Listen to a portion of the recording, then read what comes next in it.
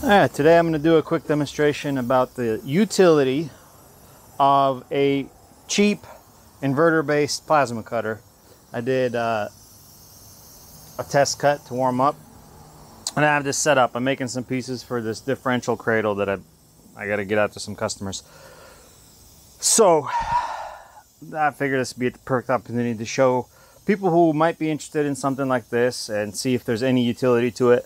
Now, normally something like this would take quite a bit of cutting, and I don't know how many inches there are here. Maybe they're like 8 inches worth of cut right here.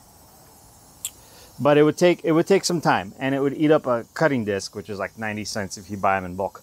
But still, just give you an overall idea of how I set this up and what my results were. You could see the edge right here this is uncleaned because I'll clean it when I chip it. But here's a piece that I'd cut.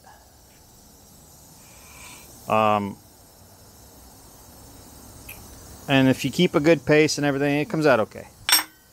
So this is a guide that I've developed. This little L guide is priceless, because what happens is you pull it, you hit this knock, and then you keep going if you're making a right angle. Now these, as you can see, they're a little bit bigger than the piece I actually need, but they have the exact angles. And the chalk lines, well, this grinder line right here that I have marked gives me an idea of how much offset I need in order for it to run on my particular model. Every model has a different style tip or whatever, so this particular one's the Amico Cut 50. It's been a while since I've used it, but I'm just using it with the regular, Craftsman compressor. But this chalk line right here on my piece also tells me what offset to hold. So as you can see, this piece hasn't moved for 2 cuts, and that's ballpark how far offset it was. And this piece has been moved each time I make a cut. So what I'm going to do is I'm going to follow the chalk line here, follow a chalk line there, and follow the chalk line there, and this offset should match wherever it is you want to cut. So the end result should be, if I line these up right here, more or less that, depending on where the kerf ends up being, There's a little bit of room for play as far as this piece goes, because it's not up against anything. And the hole placement is what's going to be critical, but that's neither here nor there. I'm going to go ahead and cut a piece and show you overall how it performs.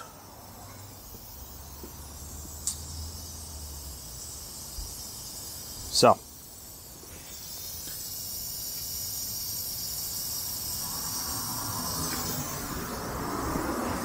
here I am. I'm going to cut this piece real quick. Normally I'd be wearing a respirator because there's a lot of dust involved. But just so you could hear me clearly, I'm not wearing a respirator for one piece. But I do advise a respirator anytime you're using a grinder or, any kind of tool that makes and burns metal. Not super toxic, but the less carcinogens you inhale, the better.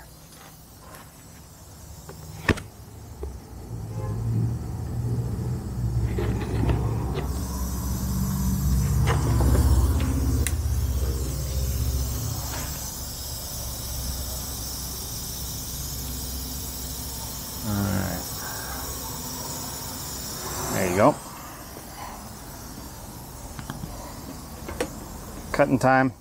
You got to watch on the tip. You can't just drop it because it's ceramic. It'll shatter, and you got to get new consumables. Speaking of which, consumables for this particular model are dirt cheap. All right.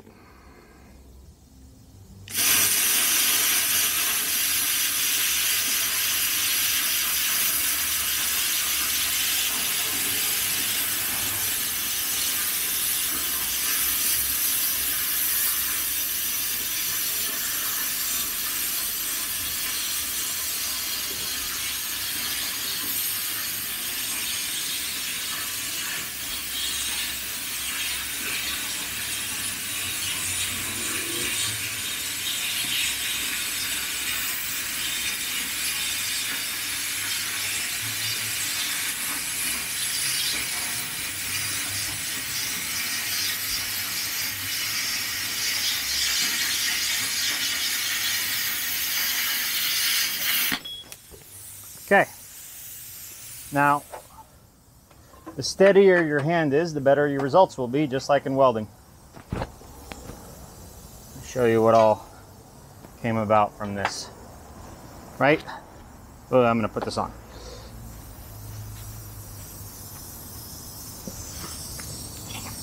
This piece that just fell. So the edges of them, they have this, I'm going to compare it to the piece that I was supposed to compare it to. And it's really close. So now, this glove is worthless. This is the glove I hold this in. You take a chipping hammer, you chip this edge.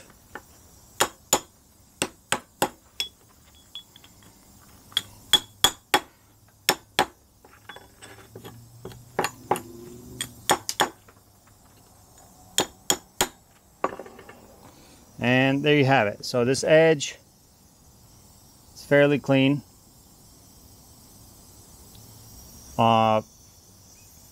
See? It's not bad. Again, it all depends on how steady your hand is. See how the kerf is more or less 90 degrees? Give or take about 5 degrees. Well, this spot.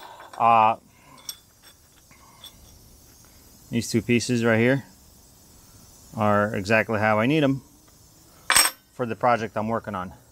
So, like I said,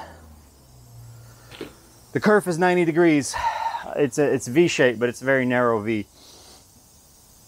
The thing you got to watch out for is if you tilt the torch head at all, you're going to get that plasma. It'll just cut through this metal like butter. This 1/4 inch right here. It'll cut through it like butter, and trust me, it's a bad day. If you're trying to get anything that looks decent. If you just, well, hold on a second. Sorry about that. So, like I said, it'll cut through it like butter. So watch out your torch head. Make sure it's actually 90 degrees to your working surface, nothing crazy.